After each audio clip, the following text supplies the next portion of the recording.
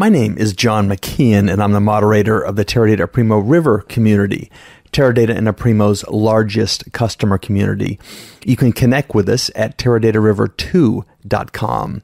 Today, we'd like to welcome David Cavuto, Director, Federal Product Engineering at Narus, Inc., which is a solely owned subsidiary of Boeing. They do some really cool stuff, particularly around big data and security.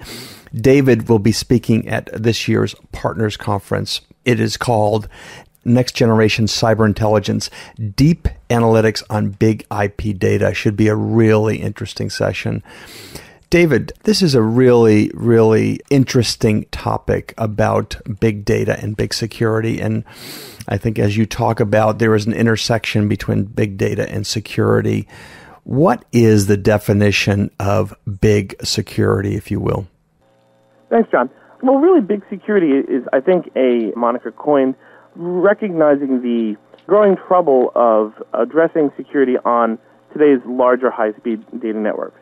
I think that folks who have been in IT for a while have seen data networks grow really exponentially over the past 5 to 10 years, even 15 years, going from small Ethernets with very, very low-speed internet connections to real high-speed data access, wireless access, WAN access, ubiquitously across their entire organizations.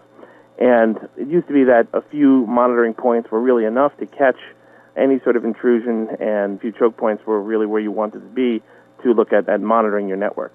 But now the networks are so big, so fast, and so wide that attempting to monitor those networks becomes an exercise in big data in and of itself. You're looking at 1 gig or 10 gigabit networks that are running 30, 40, 50, 60% utilization, and you're generating literally hundreds of millions or billions of events a day. That's not the sort of thing that you'd want to throw into your average small relational database. So I think network administrators are becoming frustrated with the lack of tools designed to address data at this volume, to address security incidents and security response, as well as simple general network analytics for networks that are operating at this speed and at this rate. Essentially, we're turning towards tools that are traditional big data tools that may have looked like overkill maybe 5 years ago to be applied to this problem, but now are truly the right tool for the job. David, now we're talking about exabytes of data, just crazy amounts of data, and I guess there's some magic that Narus does with his technology. Give me a little insight into how you handle the bytes, the packets, the metadata to really create a condensed version that really can handle data and data security at this scale.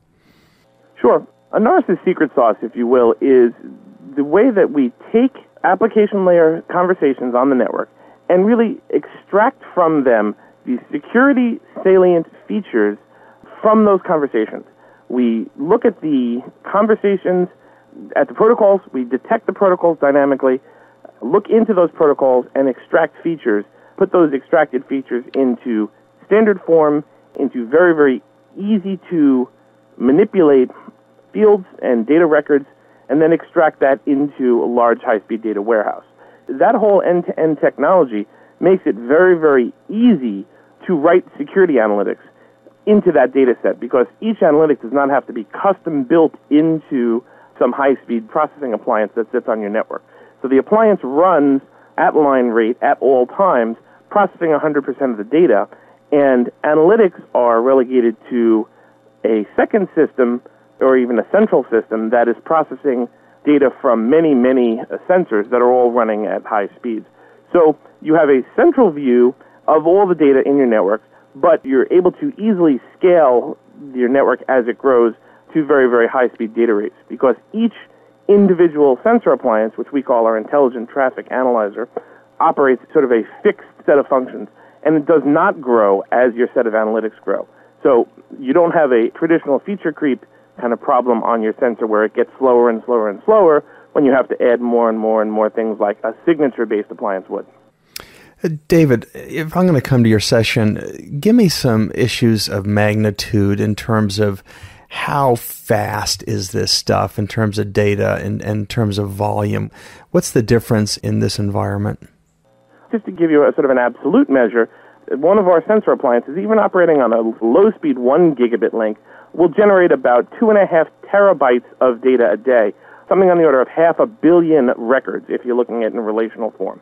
But if you contrast it in a more relative way with a system that's designed to do packet-based storage, if you're using, let's say, TCP dump to take your packets and throw them onto a disk and do analysis in Wireshark, this approach of taking metadata from conversations on the network is actually results in about 1/20th the data size on disk.